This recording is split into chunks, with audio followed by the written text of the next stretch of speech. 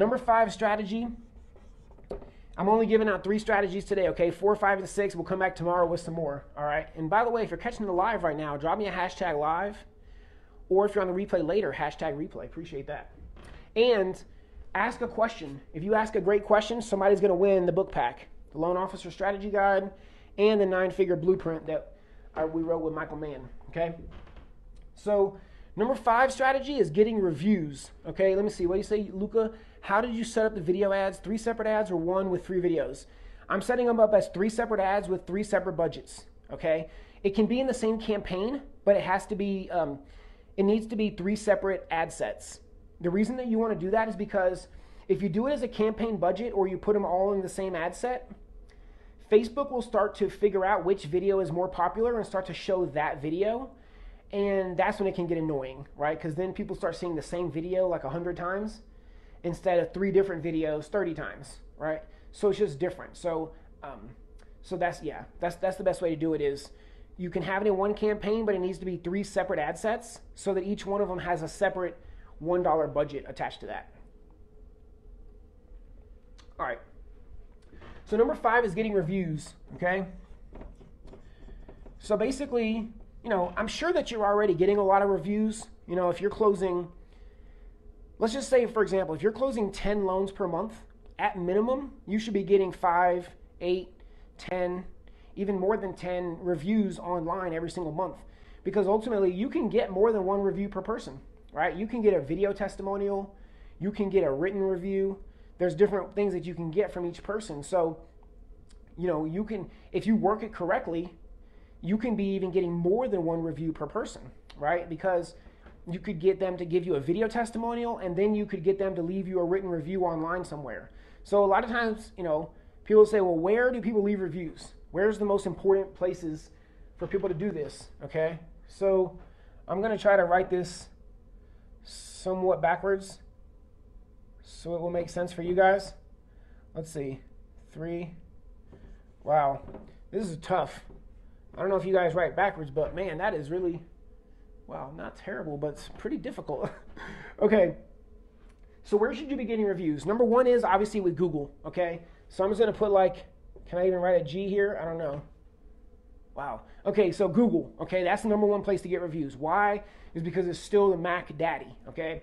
When people leave reviews on Google, that is going to, it's gonna rank in the maps ranking. It's the number 1 place that you want to get reviews, okay? So when you're thinking about where do I want to get my customers to leave reviews, you want to get them on Google. Now, what I recommend is never to send out, especially if you're sending some sort of blast, if you're get inspired today and you're going to go get a bunch of reviews, don't just blast out your links to your whole database, because if they all go leave a review today, Google will take it down. Okay, Google will assume that you did that you created that flood of reviews, and they'll take them down, okay? I saw it happen with another guy. He got 10 reviews in one day, and literally 2 days later, all the reviews are gone except for only 1. Only 1 out of 10 still stayed up there. Google removed all the rest of them, assuming that it was, done intentionally. So if you're doing this, be reaching out to people individually so that you can, trickle the reviews in. If you're getting 1 review a day, 1 review every other day on Google, that kind of thing, then it's totally different than if you just slam them in with 10 or 15 or 20 reviews at the same time. So, if you're at the house, reach out to your past clients, especially if they have never left a review for you. Reach out to your past clients, and I'll even share with you what to say in just a second, okay? So number 2 place that you can be getting reviews is on Facebook, right? So Facebook, those reviews, they show up on Google as well. They show up online if people are searching. You need to get Facebook reviews. A lot of these places, they won't start showing up on the reviews, in the search engine results, until you have at least 3 reviews. Okay, so in general, you're going to need at least 3 reviews before, if you look for different people online today, it'll have the stars and stuff showing up on Google, and that's how you do that, right? Is you have at least 3 reviews, 5 stars, and now it'll start ranking. It'll start showing the stars with the 3 reviews next to it in Google. If you go look for yourself in Google, for example, see what shows up, and if you want some feedback on what's showing up, just Google yourself, take a screenshot, drop it in the comments, and I'll check it out after this video is over, okay? Number 3 place that you want to be getting reviews is on Yelp, okay? So kind of backwards Y there, but you get it. With Yelp, again, it's a place that people who are Yelpers, they're loyal to Yelp. They're going to go there. They're going to look for everything. Okay. Yelp has a ton of traffic. If you ever want to know how much traffic is actually people are looking for mortgage and real estate phrases in your market, you can call Yelp. They have a paid program. You don't need the paid program. You can get 100% of the value off of Yelp without the paid program. But the reason that you can call them and talk to them is you can ask them how many searches are happening per month in my market, and they'll tell you. So you can have an idea. Is it worth the effort there for you, right? Okay. Number 4 place is obviously the big bad people on the block, right? Which I guess that looks more like an S for you guys. Is basically Realtor and Zillow.com, right? So ultimately, people are still going there, and so you want to have a presence, okay? So if you can get people to be leaving reviews on Zillow and Realtor.com, with Zillow, it's almost 100% based on the amount of reviews. So if you go look, you'll notice that in your local market that they're all sorted by the amount of reviews. So it's something that obviously, depending on how much competition you have locally, you're going to have to put some time, energy, and effort into it, right? It's not going to happen overnight. But these things right here, this is all about capturing ghost clients, right? So what's a ghost client? It's somebody that you don't even know is researching you and is interested in working with you. Because a ghost client is out there Googling, checking out stuff, verifying, doing their own research. And if they like what they see, then they message you, then they reach out to you, they call you. And if they don't like what they see, you never even know that they existed, right? And this is how you can be able to grab some of that extra free organic traffic that's out there on Google, that's out there looking around in your market, is through having these reviews online. So if you don't have a process to get these reviews, I'll just tell you my process really simply, right? It's make a phone call the night before you go to closing. You have to attend the closing.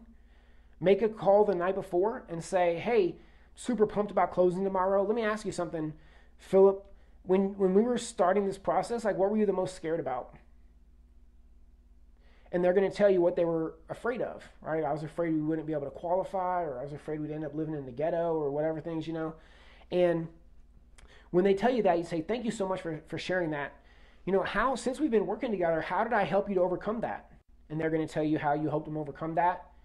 And now what you've done is you've created a story that they can tell tomorrow at closing on video, right? Because what happens oftentimes is we whip out the camera and we scare them at closing and they're not ready. The woman has her hair in curlers or whatever. They don't even know what to say.